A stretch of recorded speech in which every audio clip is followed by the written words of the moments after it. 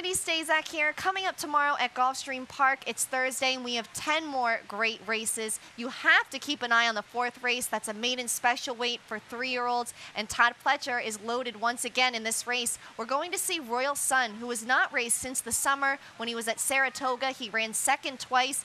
In his second start, the horse that beat him was El Kabir, who just won the Grade 3 Jerome and currently leads the Kentucky Derby point standing. So this is a horse that has really faced some quality. Another starter in this race is Flashy Jewel from the Ian Wilkes barn. He ran a nice third in his career debut.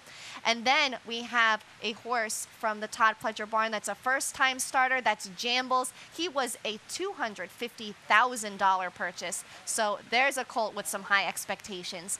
That and more on tomorrow's card. We're just getting the week started. Looking forward to seeing you here at Gulfstream.